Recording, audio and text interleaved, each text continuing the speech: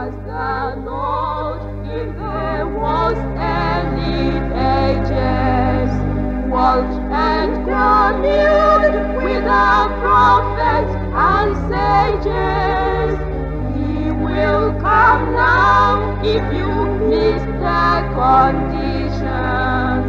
Humble thyself to walk with God. Humble thyself, and the Lord will draw near thee. Humble thyself, and His presence shall cheer thee. He will not walk with a proud or less comfort. Humble thyself to walk with God. As the stream finds a bed that is lonely, so Jesus walks with the pure and the holy. Cast out thy pride and in heartfelt contrition. Humble thyself to walk with God. Humble thyself, and the Lord will draw near thee. Humble thyself, and His presence shall cheer thee. With a proud or less comfort. Humble thyself to walk with God. Let us pray. Heavenly Father, we thank you for our meeting together this morning. We thank you, Lord, because of your word that is ever fresh in the heart of genuine, true Christians. We thank you because there is something in the heart of the true believer that is always wanting to hear from the Heavenly Father. Something from the heart of the genuine Christian that is always wanting the Father to speak, so that he will see where he falls short, where he has deviated from the path that is divinely given, or where he has not lived up to standard, so that in this time and day of privilege and opportunity, he'll be able to go back to the cross and have his life, his heart, his spirit, his mind, his soul washed, cleansed again. And Lord, we thank you because you have made us such people that are eager to hear from you. And we pray, O Lord, that as you speak to us this morning, we'll open our hearts, open every area of our very lives before you in Jesus' name. We pray that we'll not allow your word to fall to the ground, but that it will get into our hearts and it will do the necessary work that you intend it should do in every heart and every life in Jesus' name.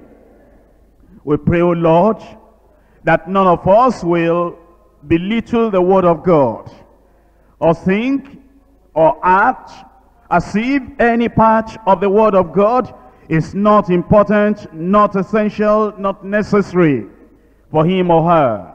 But that will take every bit of your word, every jot and every tittle of your word very seriously in Jesus' name. Speak to every heart now.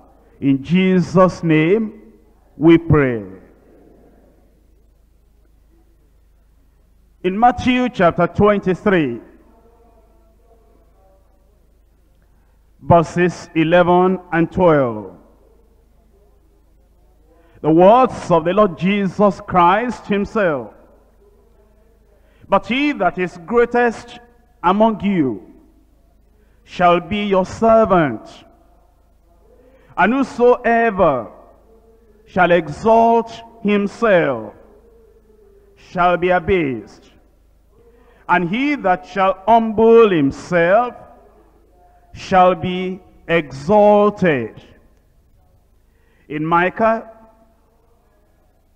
chapter 6, Verse 8.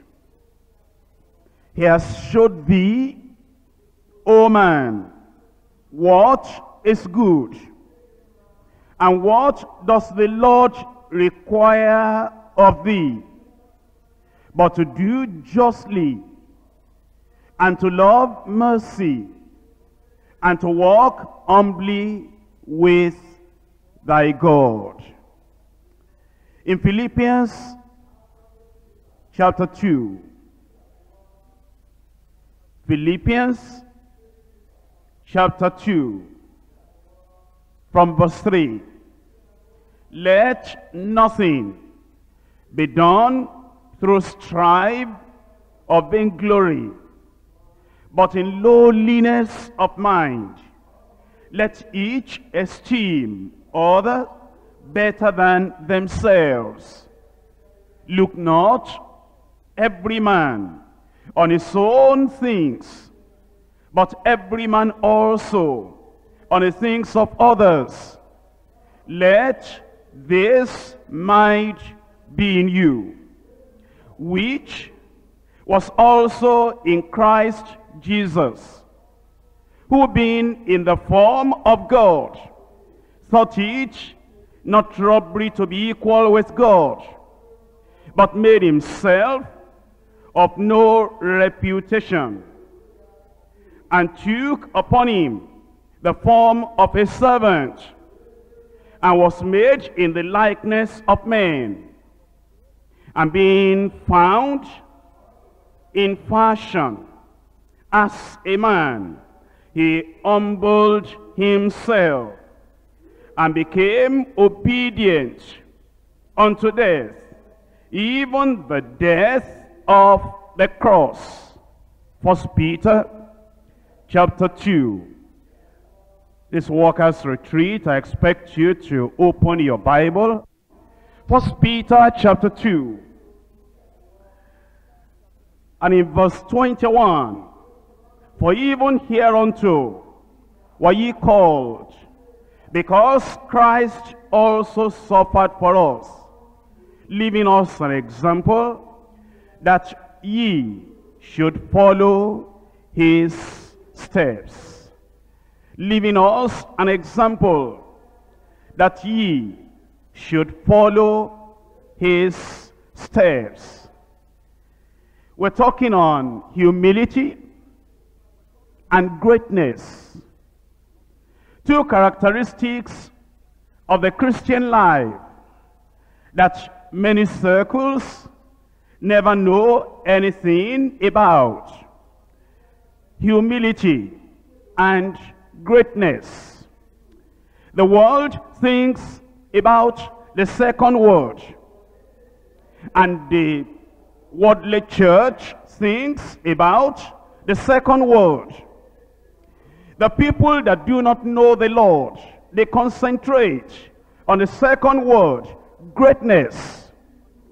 The people that have not had change of heart, change of life, transformation in their whole makeup and constitution, they major on the second thing, but they will never arrive at that second thing they major on without going through the first thing.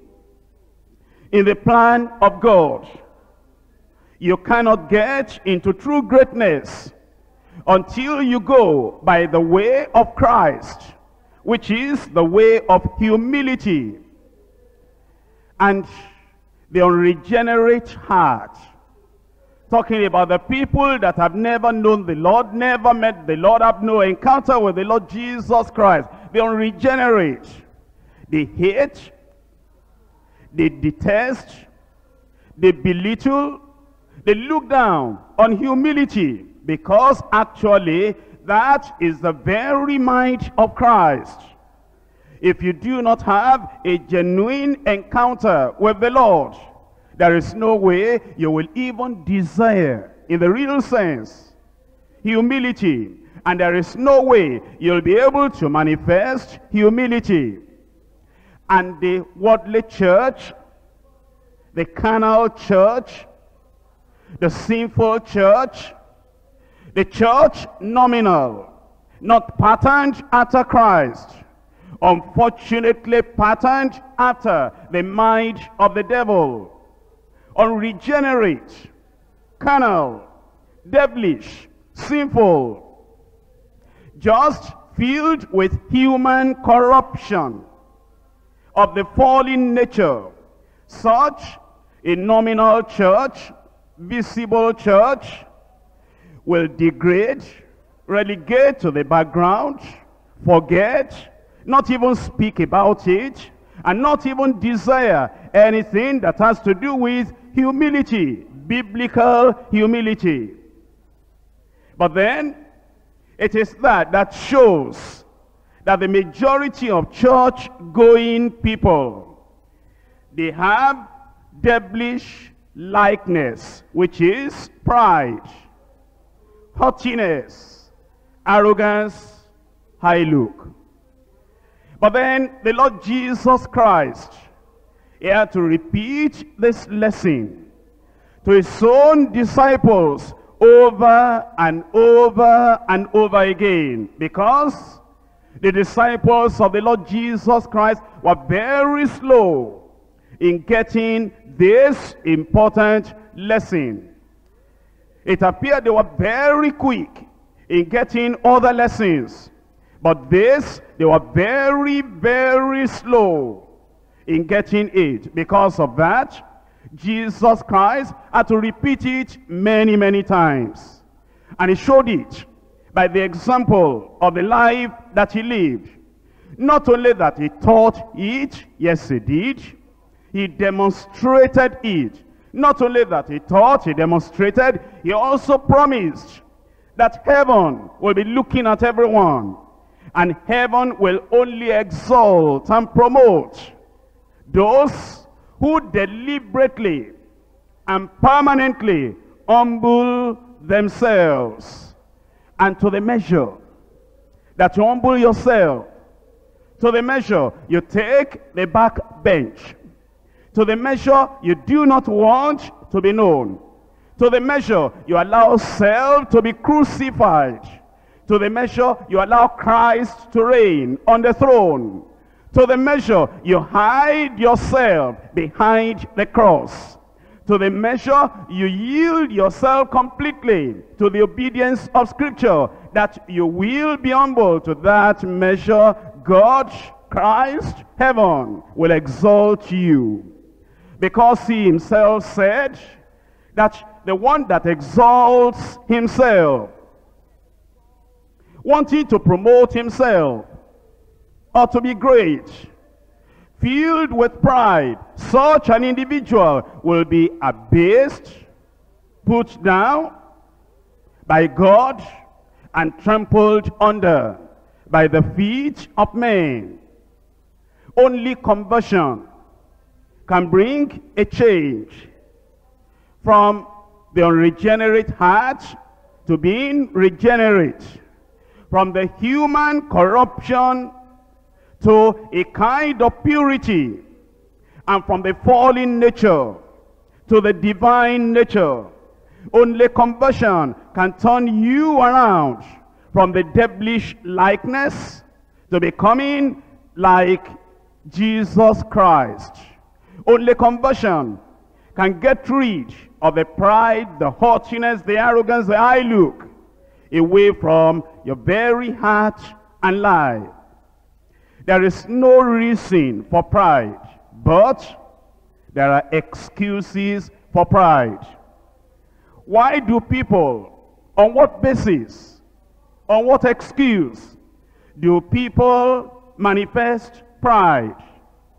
Well, as we watch people, and as we look at the infallible written word of God, we see that people who have manifested pride, they have manifested pride perhaps on the basis of natural attributes.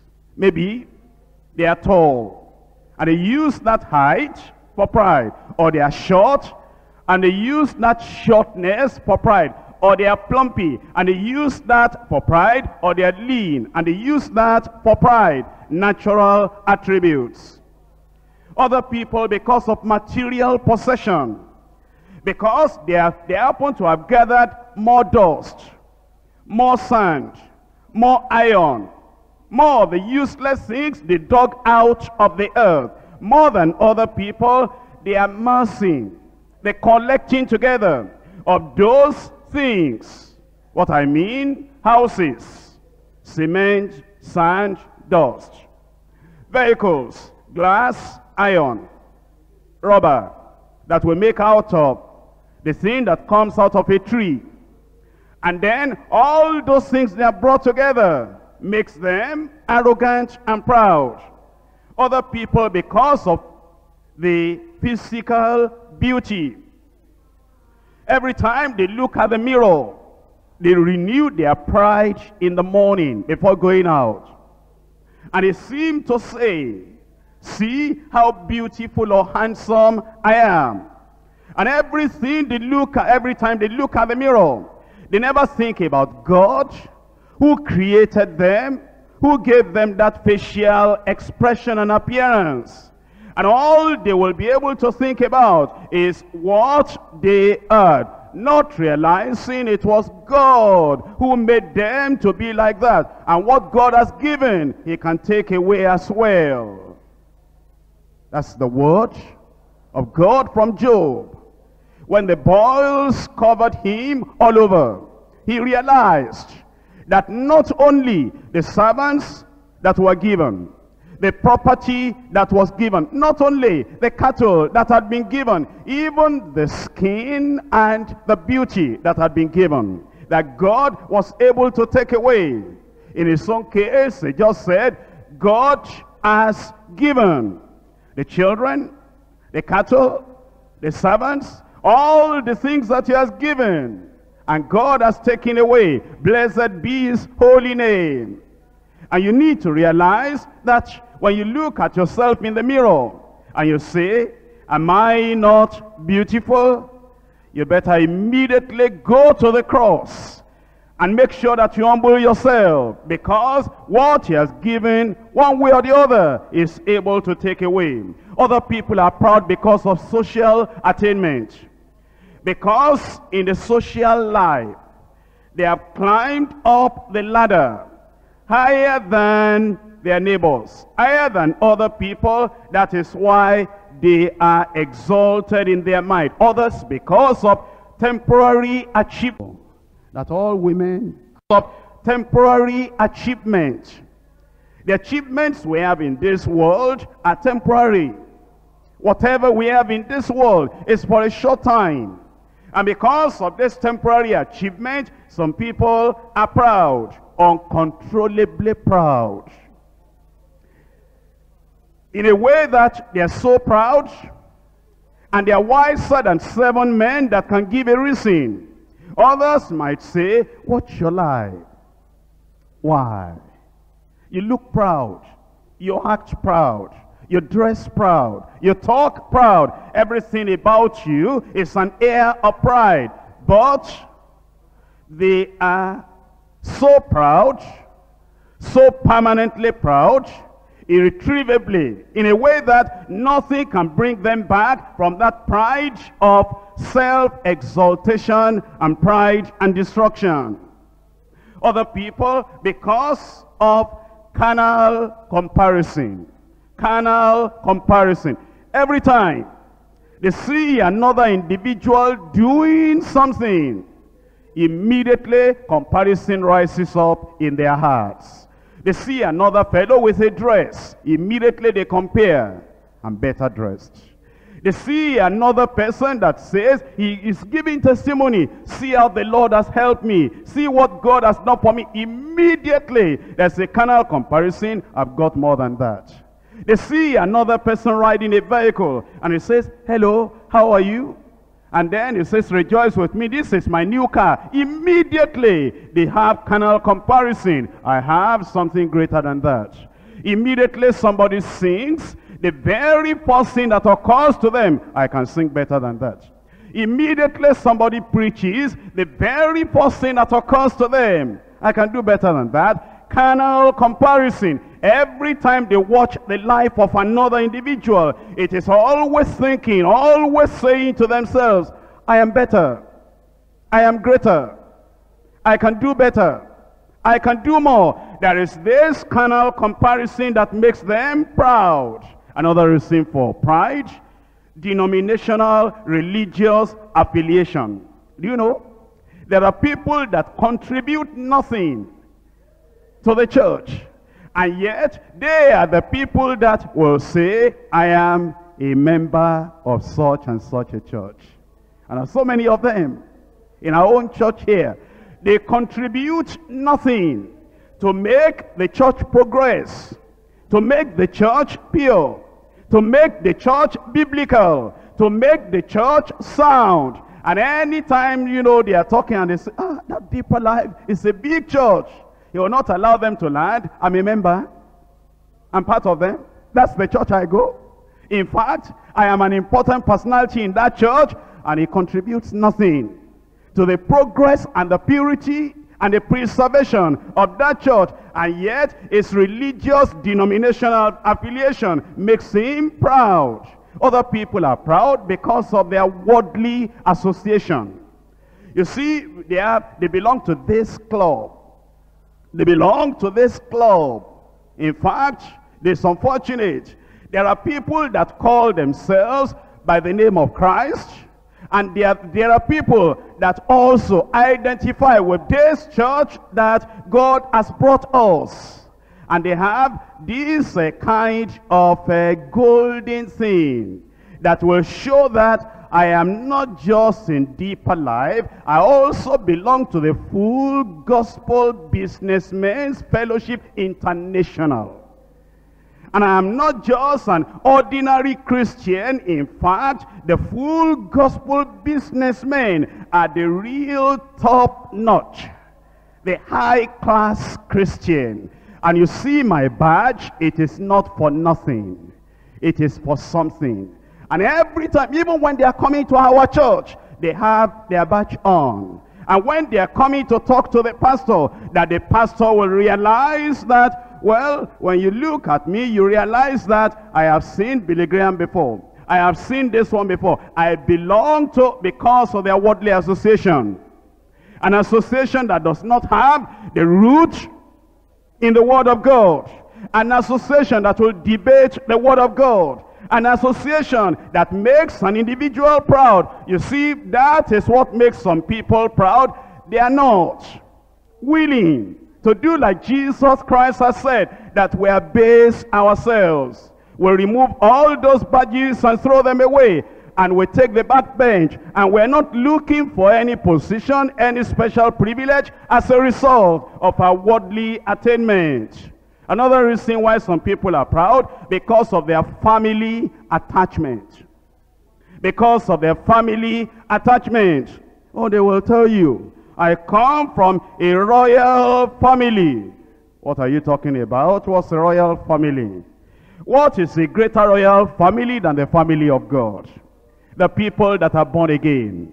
The priesthood of the Lord, a holy nation, a royal priesthood, the people who have been washed and cleansed in the blood of the Lamb, and has made us kings and priests before the Lord unto our God. But he will say, I belong to a royal family, where there is idolatry, where they are killing people.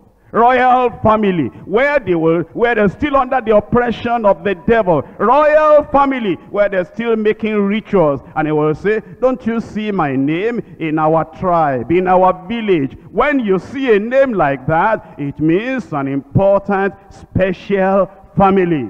And because of those useless things, many people are proud. But the Lord wants us to understand that if we're going to walk this way that reaches to the kingdom of God, if we're going to go this way, that is the way of the cross. It's the only way that leads home. The way that leads home. You realize today that many people who are called Christians, they have forsaken the cross of Jesus Christ.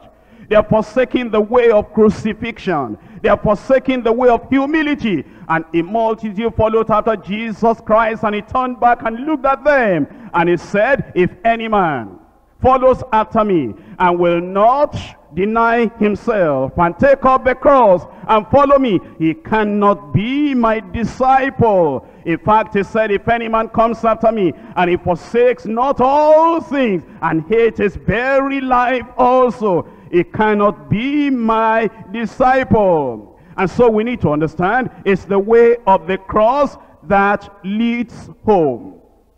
3 subtitles to consider. Number 1, the danger of pride. Number 2, true humility in God's sight. Number 3, exaltation of the humble. The danger of pride. In Proverbs chapter 6. Proverbs chapter 6 verse 16. These 6 things does the Lord hate. Yea, 7 are an abomination unto him. Abomination unto him. Untouchable. So dirty. So evil. So corrupt. So polluted in the sight of God that is of purer eyes than to behold iniquity. It says all these things are abomination unto him. And the very first thing in verse 17, a proud look. Do you see how scripture is very definite?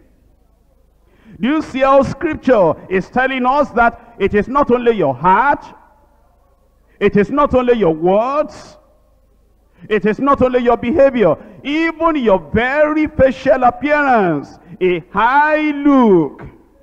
It's an abomination in the sight of God. I'm sure that you might have heard some preachers that will tell you, the heart is what is important. You deeper life preachers and people, you're always looking at the outward external thing. How people dress, how people look, how people sit, how people stand, what they eat, what they drink. After all that God is looking for, according to them, is all that is in your heart. And they will tell you that a person can appear to be proud outwardly, and they will say, that doesn't matter to God at all. Here is the Bible. When God speaks, let all those theologians and false preachers keep silence. The Lord is in his holy temple, and let all the earth keep silence before him. You want to realize that theologians cannot change the scripture, and the false prophets and the false teachers cannot change the scripture. And here is what the Bible says. It says these things are abomination unto the Lord. The very first thing there, it says a proud look. You better know this, that when the Lord touches your heart, it touches your appearance, it touches your look, it touches your behavior, it touches your conduct, it touches every part of your life. A proud look, a lying tongue, hands that shed innocent blood. Do you know there are people that say they are Christians? They say because our last child is young and the wife is now pregnant. Think about it. They'll go and shed innocent blood. And they will premeditate it. And they will plan it. And they will go to the chemist or the pharmacist. Or they will go to a non-believing, sinful, antichrist doctor that will help them, support them, to shed innocent blood. And they come back to our choir to come and sing in our choir. And they come back in our house fellowship to come and lead in our house fellowship. And they come back to our pulpit. The man, the husband, that had knowledge that the wife was going to commit abortion, will come back to our pulpit to come and be reading the Bible. No wonder that people are not getting saved anymore. No wonder that the power of God is not at work anymore. From the preachers to the singers to the ushers to the house fellowship leaders, your hands are full of blood. Because it says hands that shed innocent blood. God created those little babies, although still inside you. It is not the work of man. We made a mistake. Who said so? The Bible says, all my members were numbered and written in thy book before I came out of the womb. It said, Jeremiah, before you were born, while you were still in the womb, I knew you and sanctified you to be a prophet unto the nations. And some of these women will carry that prophet to be born. And he'll go and abort the prophet. And he'll say, doctor, I cannot have another child. Doctor, I cannot stand another child. There's no money to feed another child. Therefore, kill him for me. Kill her for me. Suppose he's to be a prophet, a Nazarite of the Lord, a consecrated minister to the Lord. I don't worry, kill him for me. And they kill, they destroy, they shed innocent blood. And those pastors will know it. If you say, well, I didn't know. My wife went to do it without my knowledge. After you knew, didn't you keep your wife in the choir? After you knew that your wife is shedding innocent blood, didn't you keep your wife as still the women coordinator and the women rep in that same local church? No wonder God says, Jeremiah, don't call upon me for their sake. I've rejected them. I will not use them. I will not have anything to do with them. And in fact, even after when Jeremiah declared that to them and said, your way is evil in the sight of God, will you come into this house and steal and kill and do evil and then say and profess, we have been delivered to do all these abominations? He said, repent and turn, stand in the way and see the old way, and ask what is the good way, and walk therein, and ye shall find rest for your soul. But the people said, we will not walk therein. And God said, Jeremiah, let them alone, I'll deal with them. I pray that in this workers' retreat, you will not wait for God to deal with you. You will allow the mercy of God, the grace of God, the cleansing in the blood of Jesus Christ to deal with you in Jesus' name. And so it says, hands that shed innocent blood, and heart that devises wicked imaginations, feet that be swift in running to mischief, a false witness that speaketh lies, and he that soweth discord among the brethren. You've seen the first sin there, a proud look. In Proverbs chapter 16 and verse 5. Proverbs 16 verse 5. Everyone that is proud in heart, that's where it starts. In the thought, in the imagination, in the heart, in the attitude, before it comes out. But it eventually comes out. It begins in the heart, and it says, everyone that is proud in heart. There's no exception, because God is no respecter of persons. Everyone that is proud in heart is an abomination. You know, there are people that will say, the Bible says, and this is true, that the woman shall not put on that which pertaineth unto a man, neither shall a man put on that which pertaineth to a woman. Everyone that does that is an abomination in the sight of God. That is true. But do you know that's not the end of abomination in the sight of God? Everyone also that may not be wearing the slacks, that may not be dressing as a woman like a man, as a man like a woman. Everyone also that may not have all those things, but is proud in the heart, is an abomination to the Lord. Though hand join in hand, he shall not be unpunished. though hand join with hand, it shall not be unpunished.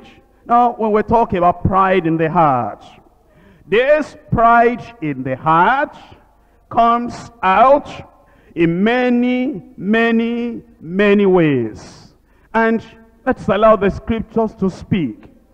And I want you to realize that scripture is very important. When we're preaching, for example, healing, we cannot destroy the message on salvation. When we're preaching, for example, on the second coming, we cannot destroy the message on the first coming. When we are preaching about grace, we cannot destroy the message on the necessity and need for righteousness. Without holiness, no man shall see the Lord. And you want to be very careful that while you are preaching one good doctrine of the Bible, you do not destroy another part of the Word of God, because all scripture is given by inspiration and is profitable for doctrine, for correction, for reproof, for instruction in righteousness, that the man of God may be perfect, thoroughly furnished unto all good works. The reason we're given the scripture is not just to preach some, take some, accept some, believe some, practice some, and neglect the others. It is to take all scripture, because the part you remove out of the Word of God is the part you imperfect, unacceptable in the sight of God. That's why you'll take the totality of scripture, because everything is given to us to perfect us and prepare us for that place that is so beautiful, where Jesus said, in my Father's house are many mansions. If it were not so, I would have told you. I go to prepare a place for you. And if I go, I will come again and receive you unto myself, so that where I am, there ye may be also. It is that word, this word of God, that will wash you like water, knock you like hammer, burn you and refine you like fire. It is this word of God you are to hide in your heart, that you might not sin against the Lord. It is this word of God that will be a light in your pathway, so that you will not go the wrong way. It will be a lamp to your feet as well, so that it will lead you to the right decision every time concerning everything. I told you that according to the word of God, pride starts in the heart, but then it branches out to various places. Let's now look at Isaiah chapter 3. Isaiah chapter 3 from verse 16. Moreover, the Lord says, not Isaiah. I hear many people preaching, they said, Isaiah said, Paul said, Peter said, so and so said. There's the Lord. Thus says the Lord, because the daughters of Zion are haughty, walking with stretched forth necks and wanton eyes, walking and mincing as they go, making a tinkling with their feet. I want you to notice this. Those preachers in other churches, other ministries, other groups, other fellowships, accusing us that we talk on outward things. We talk on how people dress. We talk on even how the people walk. Then they will laugh and make jest in their, they'll say, deeper life. That they concern themselves with things that are not necessary. They will be preaching to their women, and then they say, go and watch their church. That is why they don't have too many women in their church. Women, are you here? I said, are you here? Can you stand up and let me see you? Look at that. They say we don't have women in our church. Can you see that now? Sit down, God bless you.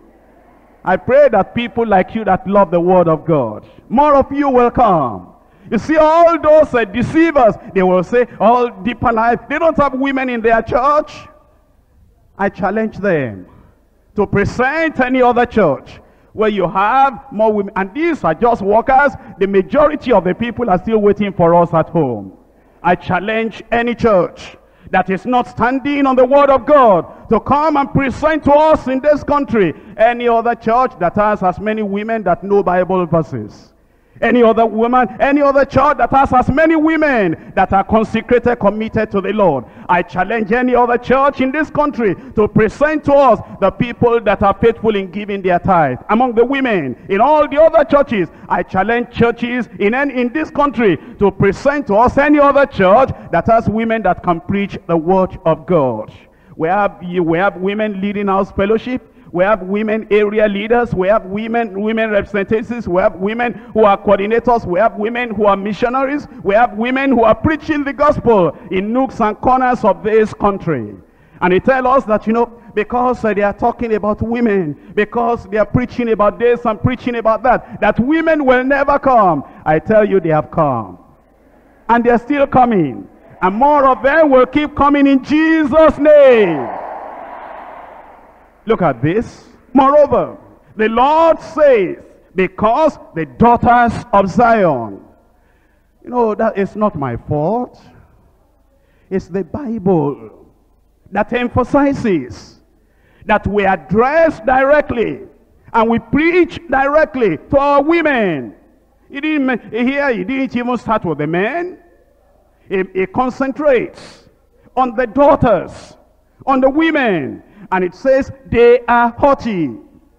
They are of Zion, but they are haughty. They are the people of Israel, but they are haughty.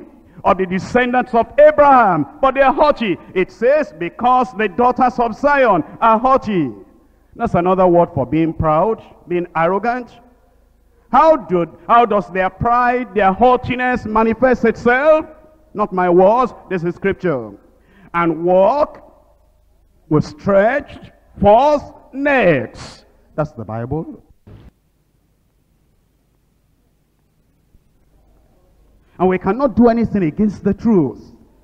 We cannot keep quiet on preaching the truth, the word of God. They walk with stretched forth necks, walking and mincing. At the headquarters church here, I'm very, very vigilant on our sisters in the choir. I look at their mode of dress, and if the shape makes them conspicuously attractive, conspicuously, deliberately, while they are walking to the platform, I watch them. And if I see a dress that is not right, that will show some parts of the body in a very conspicuous way, that will be a temptation to the people that are watching them, I call them and I tell them, this dress is not good. Sew the dress another way. Don't wear this again. Not in the church, not outside, not anywhere. And I do that here.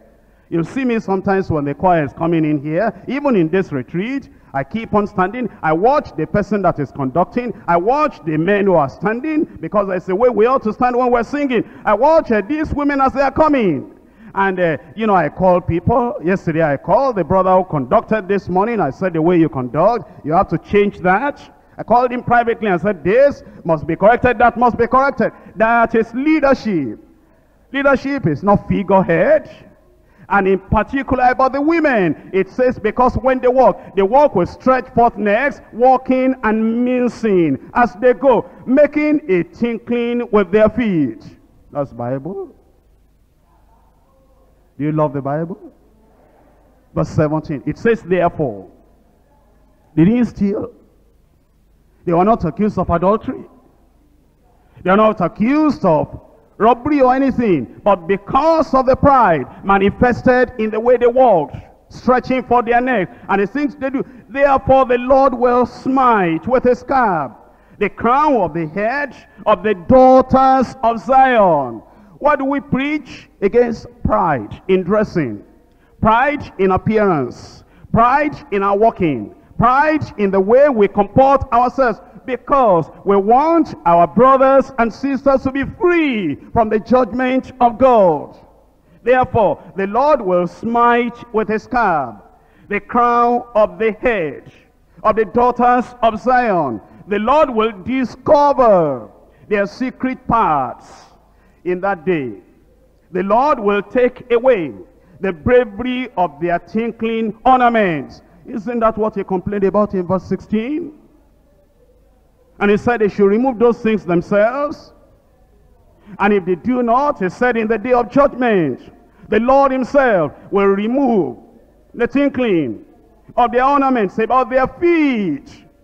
If you go back to verse 6, he said they were making a tinkling with their feet because they put ornaments there. There are people that will even have the jewelry now around their ankle. And all those who have it in their wrist. Others hang the chain on the neck. Others have it in the ears. And here God said, because of the pride that motivated their actions, that he will take those things away in judgment. And then it says, their cords and their round tires like the moon, the chains, and the bracelets, and the mufflers, and the bonnets, and the ornaments of the legs, and the headbands. Headbands, oh yes.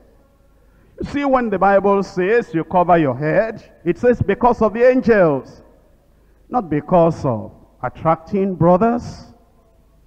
It's good to cover the head. It's biblical when you are praying. But when covering becomes a means of more pride, and they have this style, have that style, have that style, have that other style. Some people, if they cover that thing, if you're sitting at their back, you cannot see the preacher. You have to be bending your head and bending your head. The headgear will not allow you to see and hear properly. And in your heart, you'll be saying, all these people, where is our church tending to? And watch them Christmas time. Watch them Easter time. Watch them at the time they are getting married. Watch them at the time they are having, they have got their first baby. Watch them at the time they have got job. Watch them at the time they have passed out of school. And you will see all these headgears and you say, what? So these people, they know how to do this. They're so near the world that they can do like this. On the day of rapture, there will be many surprises.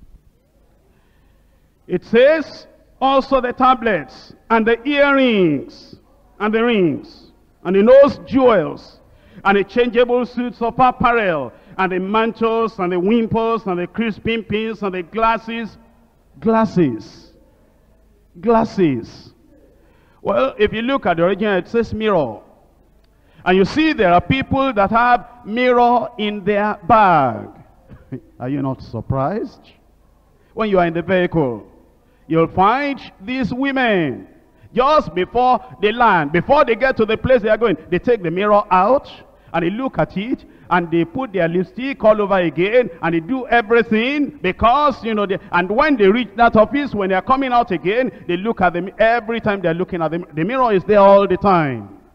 If we are to check their bags this morning, church,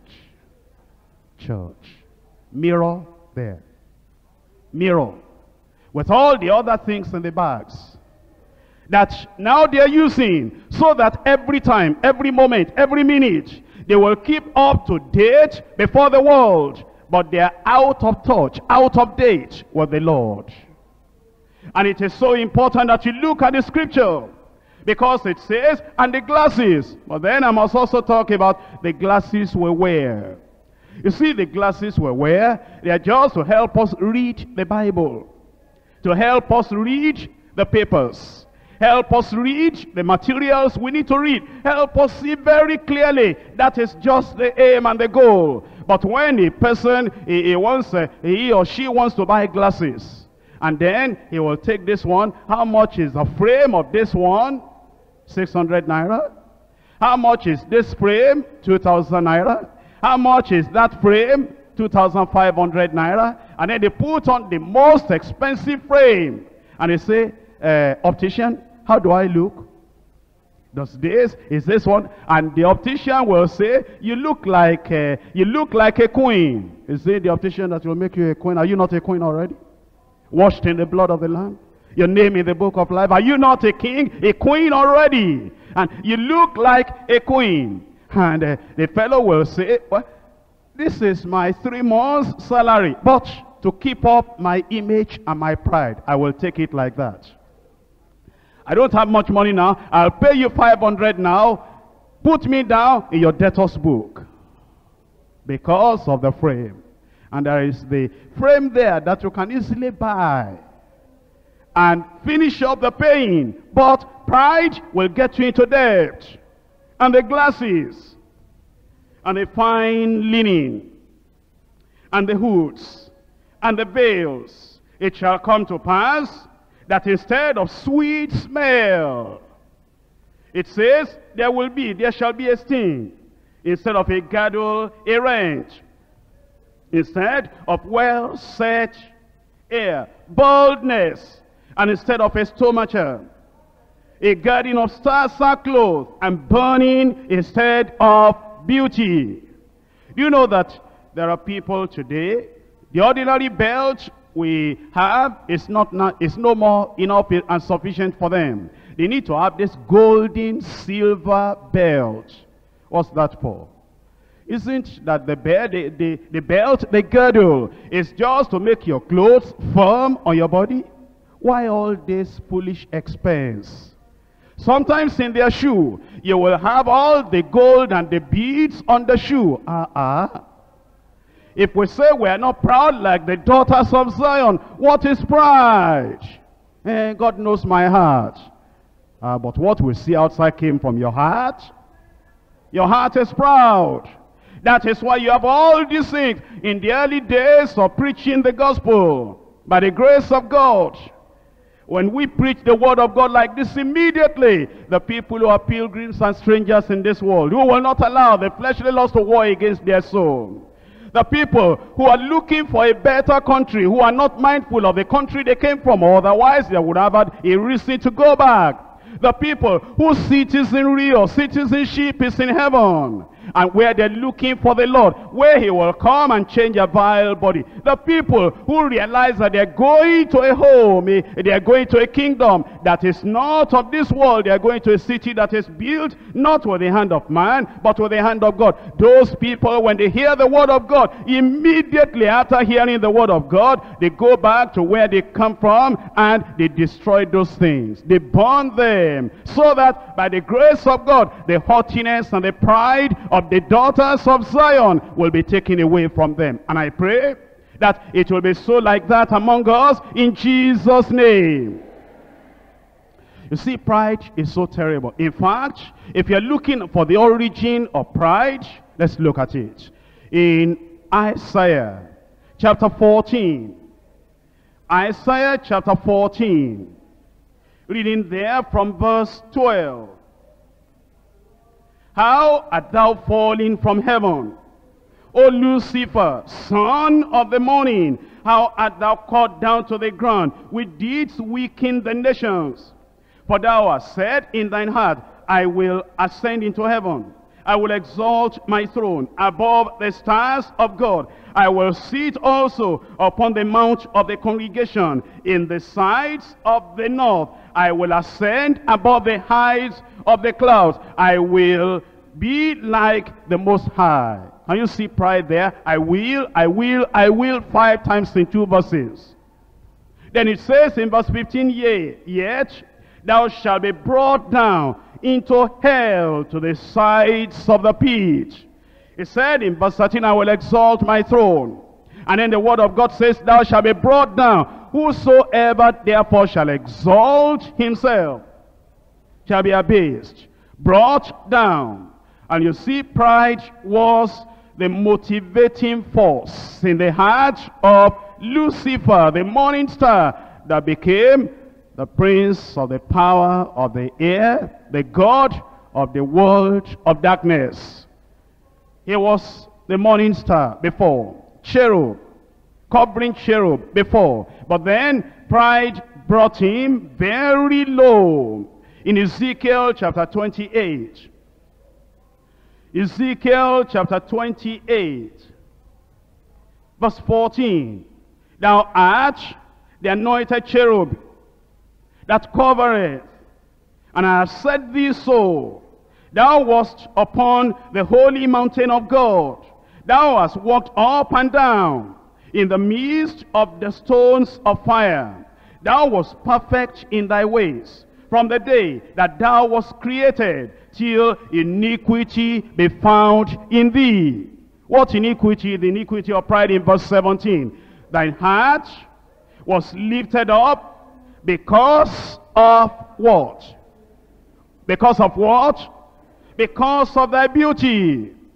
Thou hast corrupted thy wisdom. By reason of thy brightness, I will cast thee to the ground. I will lay thee before kings, that they may behold thee. So you will see the great sin that brought Lucifer to become Satan, the devil. And the Lord is still challenging us and reminding us that will not have anything to do with pride. Now you see, pride, as I've told you, manifests in different ways. Pride manifests itself, as we have heard, in look. The way we look, the way we appear, the way we dress, the air we build around us. 2, it may manifest itself in speech, the way we speak. Have you seen the case of Lucifer? Have you seen the case of Satan the devil? Have you seen? He said, I will exalt my throne. Pride can exhibit, demonstrate itself in the speech of the individual. Now you will find there are people, whenever you are discussing together, other people have said good things deliberately. They will put down everything that every other person said, and then they'll begin to talk as if they are the very deposit of the totality of wisdom. It is pride in speech that will make a person belittle others in his speech, look down on others in speech, criticize in a very negative, cutting manner the people that are doing their best, and yet this fellow will never recognize or realize it. Pride in speech. You've seen pride in walking. I read the scriptures to you. The daughters of Zion. And there are people that do that deliberately. If you are not doing it deliberately, but it's just out of the result of the pride in your heart, it has to be corrected. And you have to tell the Lord, oh Lord, I do not want to be one of the daughters, haughty daughters of Zion. I want to change in my look, in my speech, in my walking, in my appearance. Others in attitude. You just see the attitude. You see the disposition. You see the way they carry themselves. And you can tell they're always of the consciousness that I'm not like other people. I'm better than other people. I'm greater than other people. They cannot mix freely with the people of God, the children of God. They always want to distinguish themselves as if we are not all the same in the family of God. Attitude. Others in behavior. In behavior, you see some people are uncontrollable. And it may be in the choir you cannot control them. The choir master cannot tell them, this and this will sing now. They will become so puffed up, so proud, so arrogant. I can sing better than all these people. I can't understand why they're choosing the other people. And they become so moody and they swell up just because of that. It is because of the pride in the heart. Other people, do you see, as we're told, all these people from this region, that region, go to the kitchen and go and carry our food we're going to eat. And all our sisters from those regions, please position yourself in the proper places because you'll help us to serve. And you see the people who are proud, you see their behavior. They just put their hands in the pocket and watch the other brothers going to carry the food. They won't even stand up. But brother, are you not from that region they called now? Leave me alone. I'm not their equal. I don't carry food. And then you will see those sisters that are to serve. Some of the sisters will not even boil. They will not rise up. All the others will be carrying the food and serving. And they will sit down. They are from those regions. What is that? Is that Christianity? Is that humility?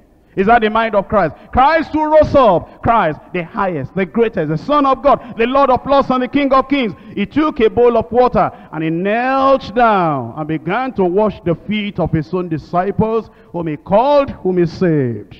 When Peter saw it, he said, my Lord, do you wash my feet? He said, you will never wash I will not take this one. I have seen humility in you, the Son of God. I was on the mountain when the Father said, this is my beloved Son, hear ye him. I heard the story. I was not called at that time, but when you were baptized in water and when you were coming out the door, the Spirit of God came upon you, and a voice of God said, this is my beloved Son, in whom I'm well pleased. You will not wash my feet. And Jesus said, if I do not wash your feet, you have no part in me. It's part of my responsibility to show the example, to kneel down, to bend down. The Lord, greater than region overseer. I'm talking about the Lord. Greater than pastor. Greater than general superintendent. I'm talking about the Lord. The one that left heaven. The Savior of the whole world.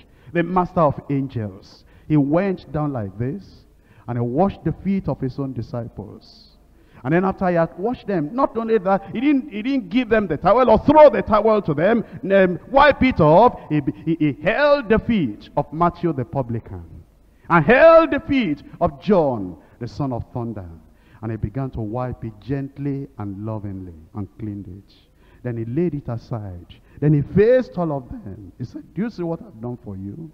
I'll be going away. Do it among yourselves. If ye know these things, happy are ye. If ye do them, when I go, I'll be watching you from heaven. Don't let me see that pride, that argument, that strife. Who shall be greatest among us? Don't let me see that. I've laid an example. You call me Lord and Master, and so I am. And if I, your Lord and Master, if I've done this to you, do it to one another. And so you'll find these sisters that we said, now the sisters should help us to serve.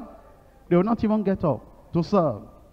If they ever get up to serve, and they get to this area, and they are serving the food, and they look at a very small, according to them, small girl, small boy. They say, me, I'm the one to serve this one. They will move from that area and they will go to the other area where she believes the people that are worthy of her service, where they are sitting. That's Christianity. You turn this church upside down. You have polluted this church. You came in, you drank pure water of the gospel. And then you put your feet in that water, you muddle it up, and look at the water we're giving to the people now. Messages that don't have any meaning. Messages that don't break us down and make us humble and go back to the cross. May God have mercy on this church. And may God have mercy upon all of us. That by the grace of God, in Luke, in speech, in walking, in appearance, in attitude, in behavior, will be humble in Jesus' name. Other people demonstrate pride in their plans. They always have these big, big plans. They never like to plan any little thing or start in a small way. They always have these big, big plans. Other people are proud in their decisions. Other people are proud in their purchases. They go to the market, and the things they're able to buy back from the market is a symbol of their pride. If they are going to choose something to buy, the most costly, the most expensive, the latest kind of a make that has come, they are never for the normal thing. Didn't Jesus say, what shall it profit a man if he gains the whole world and he loses his own soul? I thought that we're only dressing to cover our nakedness. Why do we have to spend 3 hours in the market before we can buy ordinary dress? The time we should spend in evangelizing, in praying, and doing other useful, wonderful things, we'll spend all that time negotiating and bargaining, when we could have gone there to buy what we want to buy and come back home to do other important things. In purchases, in decorations, you find many people today, the decorations in their houses, they even get to the point that if you enter their house like this, the primary school leaving certificate is there on the wall. Then the modern school is there on the wall. Then secondary school is there. GCO level is there. And advanced level is there. Everything like this, everything is there. And then the marriage card. That ordinary card that was sent to people, that those who are going to get married, that they waste a lot of money and send to people. They will put, the card here, the card there, and all the houses are decorated with this useless thing should have thrown into the waste paper basket. The greeting card of 6 years ago that somebody sent to them, they put it on the table. A wedding card that somebody sent to them 3 years ago is there on the table. Certificate, all on the walls. I'm a Christian. A Christian where? You think they meet Christianity just on the road like that? Those are Christians. The people that are not born again. That everything they do is a demonstration of pride. All the decorations that they have. And the boasting. They boast almost more than the devil.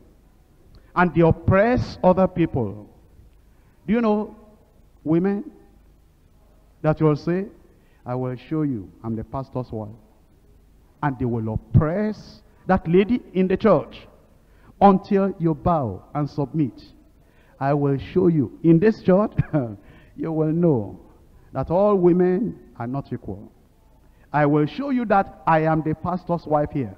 They may transfer us later, but as long as I am here, pastor's wife, when she talks, you will listen. My friend, what is that? That kind of oppression. That we know that this individual, she is a child of God. She has no sin. She has not committed any offense, except the offense of not becoming a slave to the pastor's wife. Except that offense, which has no record in heaven. Except that offense, that she has not voluntarily yielded to me to become my slave. We will oppress her. She will smell pepper. And she will be praying all the time. Oh Lord, I don't want to backslide. I don't want pastor's wife to send me to hell. I will endure. If they are praying on you that they will endure, don't you know that something is happening there? And it is pride.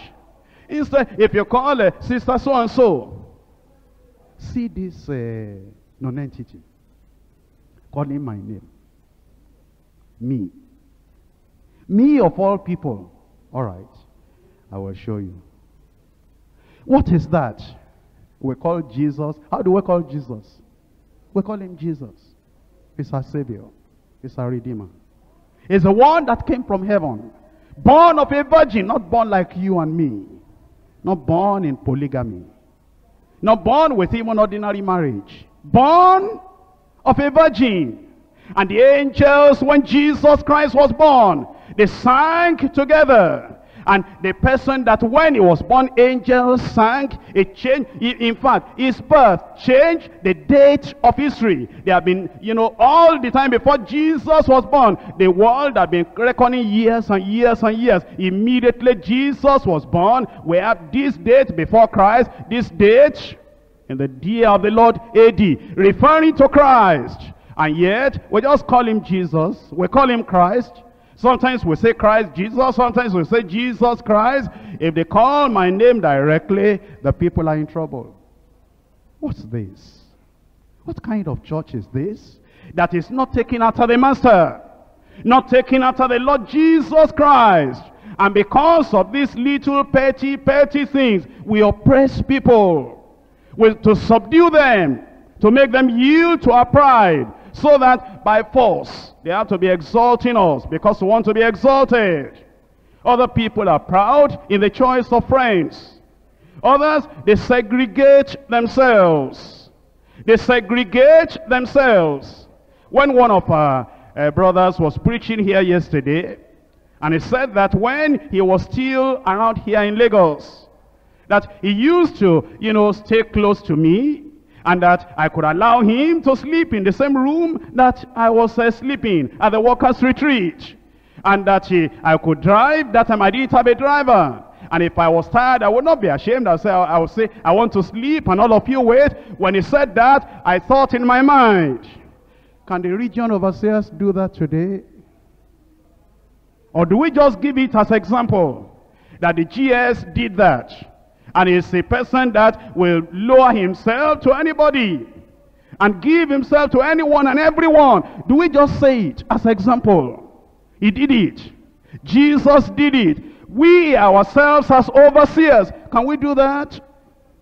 If the accommodation is not enough, can we allow the pastors, district pastors, and others to come and stay with us in that room? No. We're overseer. Has the Bible changed? Has the word of God changed? Are we just to give these things as examples? That GS did it, Jesus did it, this one did it, Paul did it. How about we ourselves? You are going to the same heaven I'm going to. There's no other heaven. There's only one heaven. And if it takes humility and yieldedness and giving yourself to the Lord, this is what it will take for everyone. It is for me and for you. The way of the cross leads home. I will bid farewell to the way of the world, to walk in it nevermore. For my Lord says, come, and I respond, I want to go, where I will be with him up there. And it is the way of the cross, the way of crucifixion, the way of humility, the way of meekness, and the way of lowering yourself, the way of lowliness that will lead to that heavenly glory, heavenly home. And therefore we must realize that it is very dangerous to be proud. We'll yield ourselves to the Lord and be fully, completely humble before the Lord. Our time is gone, but number two, true humility in God's sight. True humility in God's sight. In Romans chapter 12. Romans chapter 12 and in verse 10. Be kindly affectioned one to another with brotherly love, in honor, preferring one another. That's true humility in God's sight. In honor, preferring one another. And the Lord expects that you and I, it will not just be humility of the past, it will be humility in the present. And that humility will continue till we see the Lord face to face. In honor, preferring one another. I'm going to ask you a question. If in honor we prefer one another, will there be a problem? If we told someone to preach, you'll never think, well, why didn't they allow me to preach that? It's better. That's the will of the Lord for this time. He is supposed to do it. The will of the Lord be done. Or you are sent to a particular location to go and preach. And then your neighbor, your fellow brother is sent to another location to go and preach. You're not going to be comparing the numbers. Look at that. In that church they have 200. In the church they sent me to, it's only 50. How am I going? Why did they send the other brother to a 200-member church and they sent me to a church that is only of 50? In honor, preferring one another. Look at the district they have given brother so-and-so. The people that are in that district are educated people. They are wealthy people. Look at the district they have sent me to, the district of illiterates. The districts of people that do not know how to do anything. The district of people that you even have to be teaching them how to read. Why did they send the other brother to the district where they are well educated? And look at the place they have sent me. In honor, preferring one another. Well, we said we are going to marry. And see what the pastor has done. The pastor attended brother so-and-so's marriage. And when it was my turn, I asked him, Pastor, I believe that you will come to my marriage. And the pastor said, you look at the program at this time, things are so choked up, I will not be able to attend. You see now, when it came to my turn, they are not going to attend my marriage. They attended the marriage of brother so-and-so in honor, preferring one another. This is Christianity. I pray that in this workers' retreat, we'll go back to original Christianity, to biblical Christianity, because all of us were expected to be humble before the Lord. In 1 Peter chapter 5, 1 Peter chapter 5, from verse 5, likewise ye younger, submit yourselves unto the elder. Submit yourselves unto the elder. What does that mean? Does that mean that the local pastors should be submissive to the region overseer? Oh yes. But then it also means that the overseers will be submissive to the general superintendent. Because, Whatever you know now, whatever you've got now, even salvation, think about it. Many, many years ago, before we had all these overseers, when our brother was preaching last night, I said, praise the Lord. He used to come all the way from Onitsha to Benin to attend the Bible study, to just want to hear the word of God.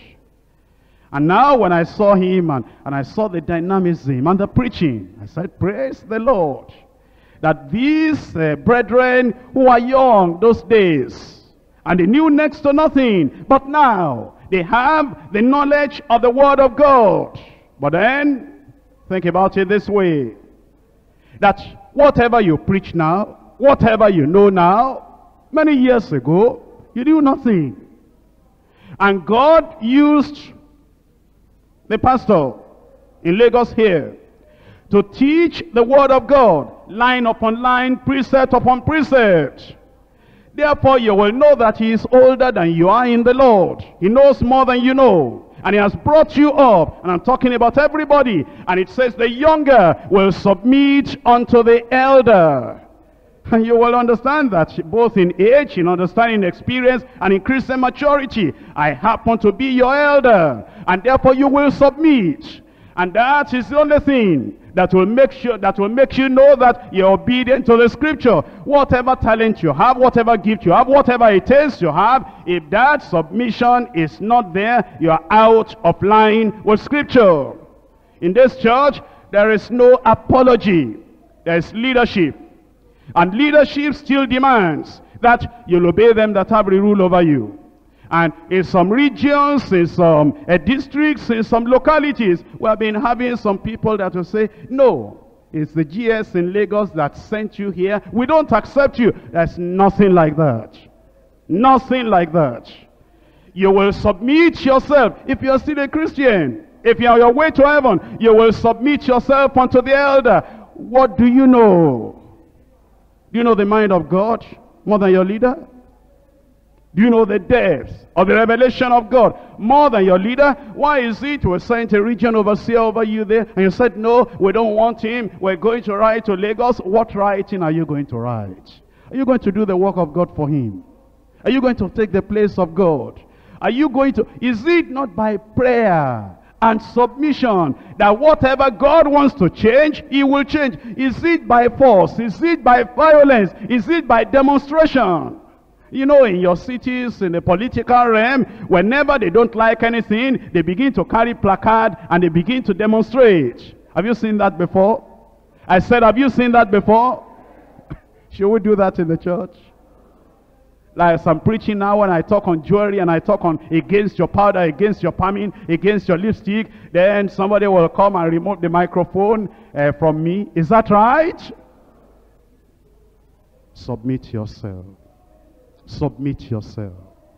And it says in that verse 5, yea, all of you, be subject one to another, and be clothed with humility. For God resisteth the proud, but giveth grace to the humble. So then, there should be true humility manifested in our heart, in our attitude, in our desires, in our marriage expectation and marriage plan, in gentleness, in meekness, in our attitude and willingness to do any work in the church. Any work in the church. Before we built this auditorium, when we used to have a tent, and we'll build the tent for our retreat. Do you know how we used to do it? Our brethren, graduates, people working in highly placed places, they will all come with their vehicles. They park all their vehicles on the other side. And every one of them, managers in their places of work, they take cutlasses and go to the bush over there. And I follow them. And all of us, it's only when we come to the teaching of the word, I come to the pulpit. But then at that time, all of us will go there and they'll be cutting. And And then I'll be encouraging them. That's how we'll work together in the early days of deeper life. Today, there are people, they can't do that. They'll put their hands in their pockets. Oh, what? Bagada. Starting the building of that church. All of us will take wheelbarrows, and we'll take shovels, and we'll take various things. And the women that could not even do anything will tell them to be marching around that place and singing and believing the Lord. All of us were involved. But today, how is it now? We can't find people to cook in the kitchen. We can't find people to sweep the ground. We can't find people to build. We have to go and take laborers from outside to build a church for you, where you will sit down and hear the word of God.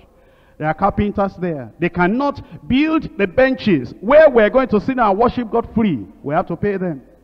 And there are all these people there. It says, all of you be clothed with humility, because God resisted the proud. He giveth grace to the humble. We must be willing to do any work in the church. We must have the spirit of servanthood. We must have condescension to men of low degree. We must demonstrate humility in our ambition, in everything. What will God do if we accept to humble ourselves? In Matthew chapter 18, verse 4. Matthew chapter 18, verse 4.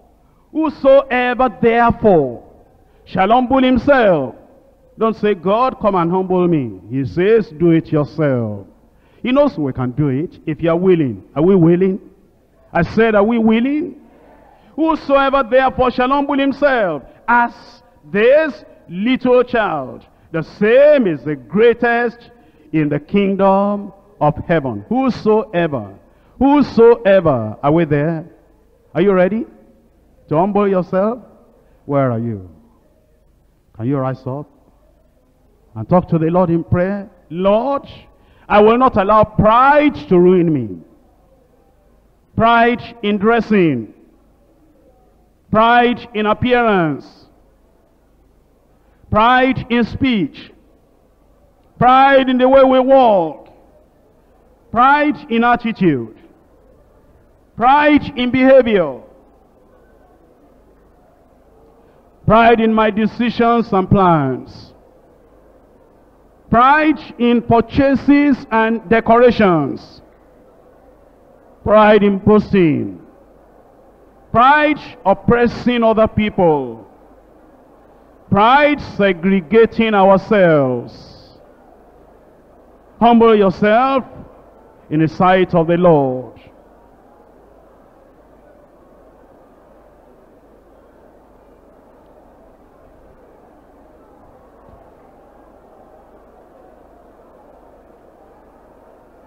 Humble yourself in the sight of God.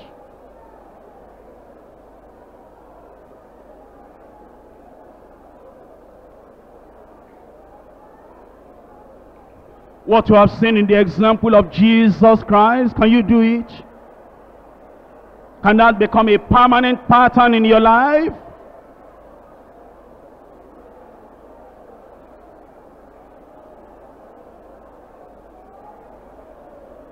Being lowly, being meek, being humble, in honor preferring other people, not having high estimation of yourself, not belittling other people, thinking that if anybody can do anything good at all, you are the only one who can do it.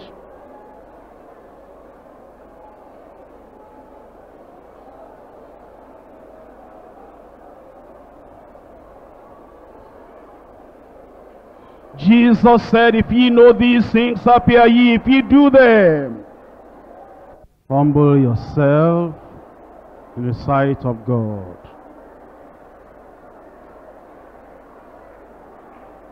Humble yourself to walk with the Lord.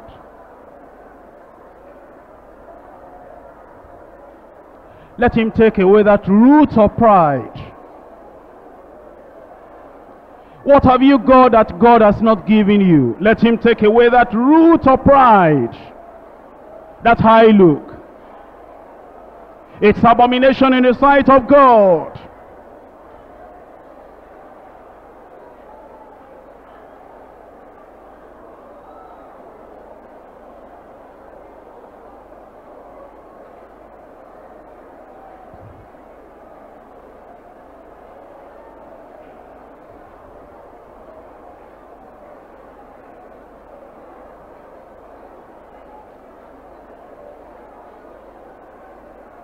He that exalts himself shall be abased.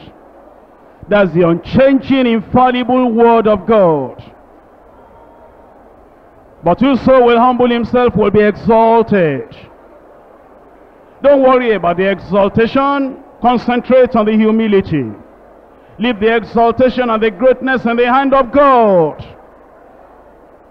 You concentrate on the humility. And purge yourself of words of pride. Be cleansed of the attitude of pride.